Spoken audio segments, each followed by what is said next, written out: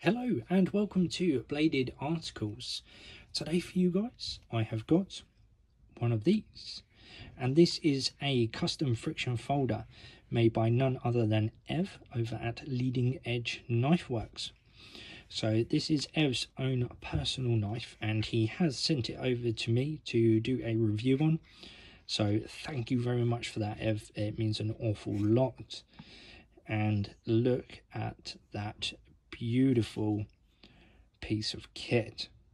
Now this is an absolutely wonderful piece of kit that has been handmade by Ev at Leading Edge Knife Works.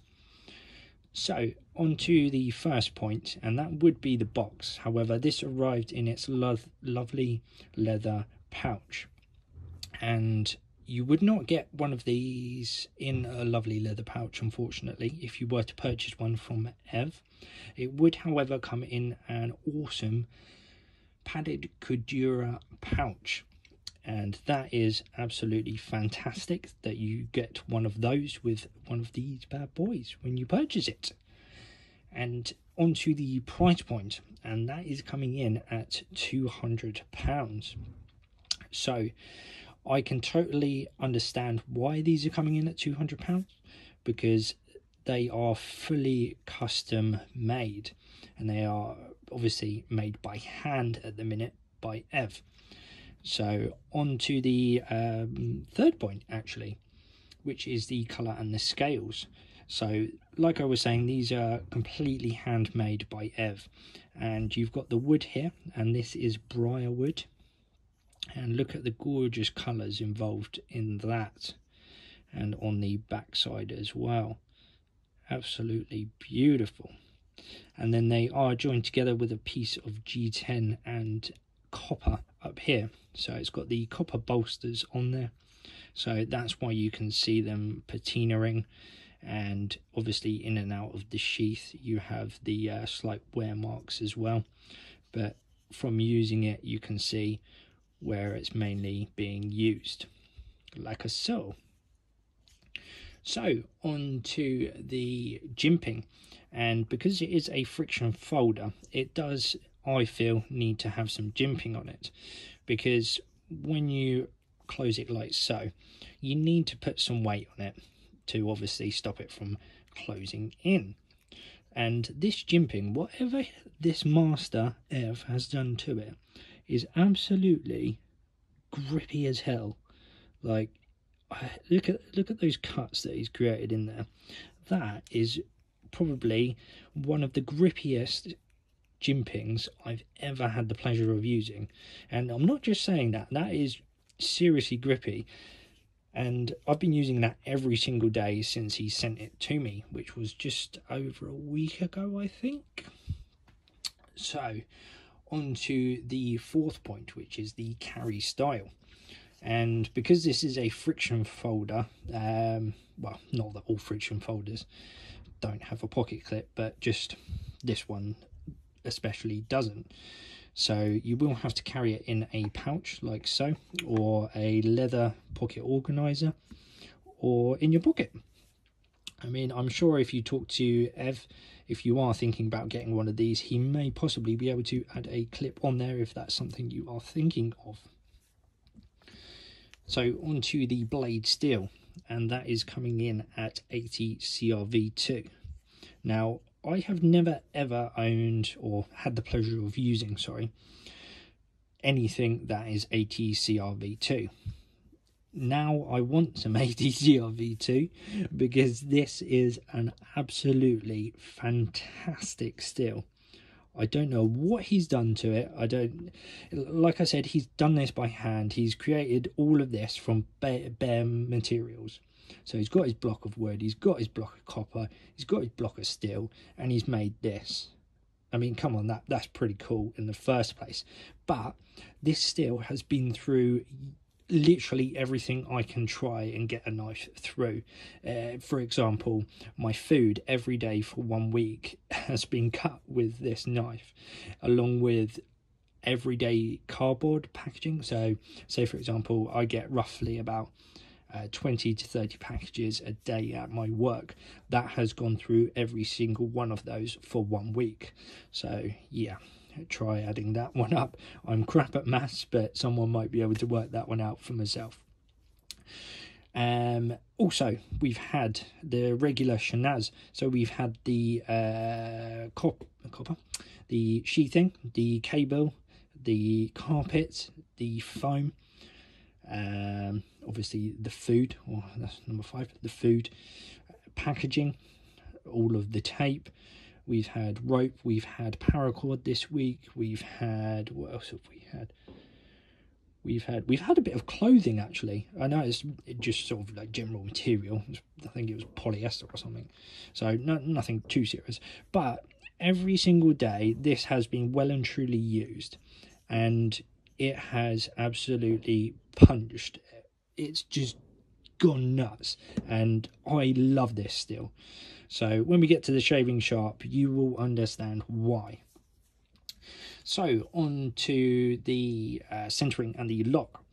And the centering, as you can see, is bang on, because I've made it. And also its lock comes in the form of this bar up here. Like I was saying earlier, you need to put some weight on that to hold the blade from stopping it from chomping on your fingers. So on to the next point. Before we get to that next point, though, I just have to mention, I don't think you can quite see in there, but it is running on copper washers. And I don't know what it is about copper washers and the way this was put together, but it just feels utterly gorgeous opening and closing it. It is just a treat, because if you listen closely,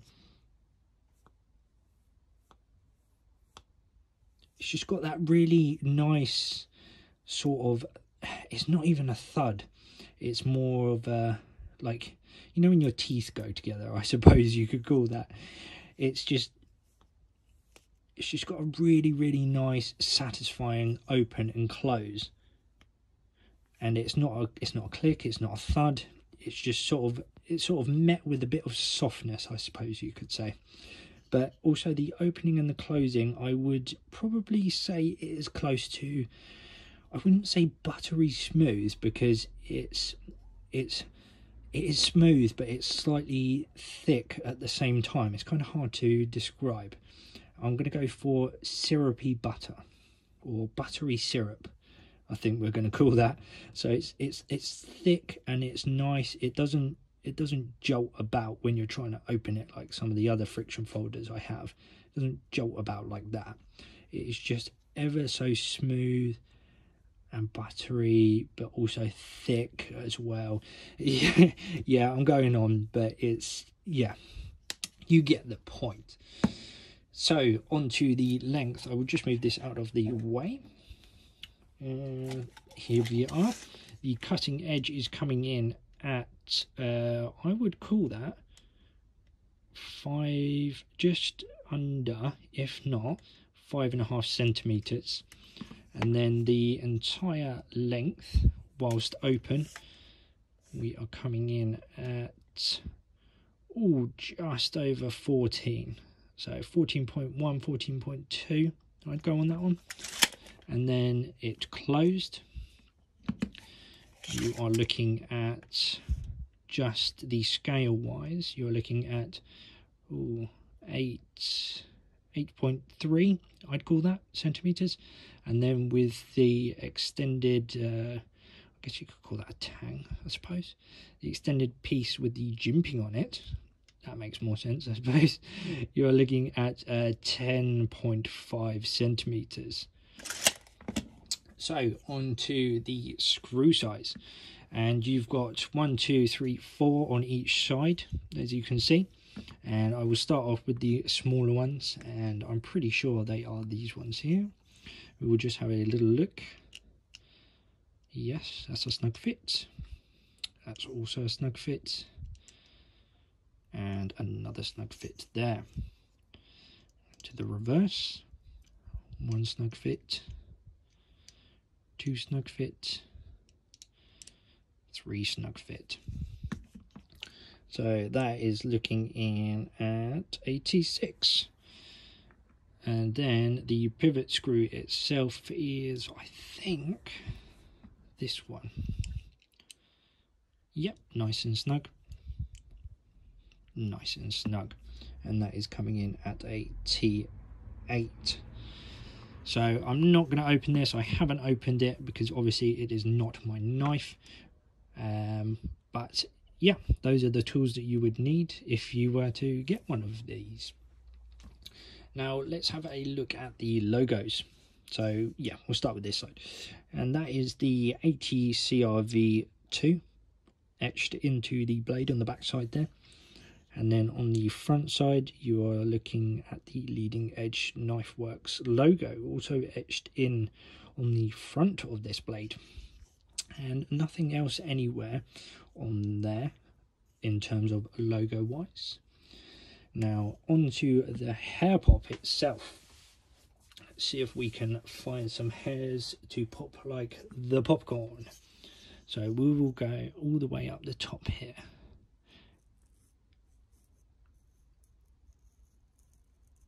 Oh, listen to that popping already.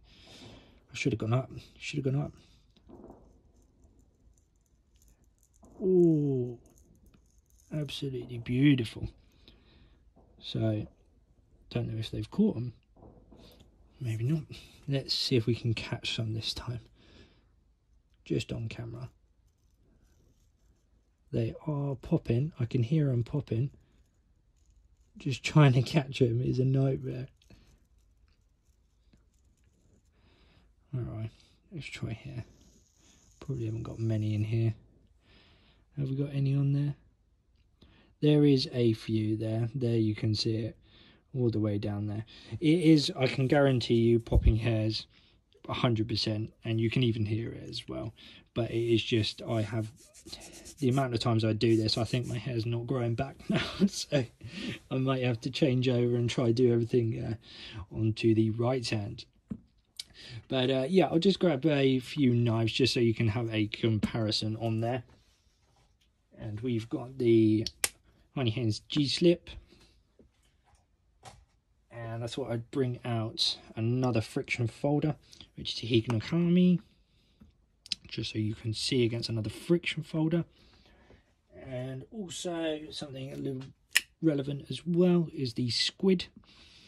And that's quite small, but it's more that size. So let's go for the round here, like so. So size wise, you are looking at pretty much the exact size of a squid. That is including edge to edge. I'd say that is pretty darn, that's uncanny. I think maybe by a hair width it is longer on the blade side. But yeah, that is awesome. So size wise, very close to a squid. But overall, you know, it's a fantastic blade, and I think if you are after a handmade blade, I would seriously consider giving Ev a call, because this is just absolutely fantastic. Also, I don't know if I did mention as well the G10 liners on there, and also there is this white piece here. There's obviously the piece of copper here, but also he added in an extra piece of G10. That's the white bit there, because yeah, just so it could all fit very nice and snug and all like that. And if anybody is worrying, etc., about, you know, for example, the fit and finish around these certain pivot screws, honestly, I've seen his work now, and it is just, well, I've seen it grow, in fact, and it is just second to none. You do not need to worry about anything like that. He, you know, this is his knife, so he probably, you know, doesn't mind it being like that. And plus it adds a bit of character, you know. So it's just, it is what it is for a handmade knife. You get character with it, and this is one heck of a knife maker that is making these. So if you fancy it, give him a shout, and thank you very much again, Ev, for the pleasure. So until the next one, Thank you very much, and I'll see you then.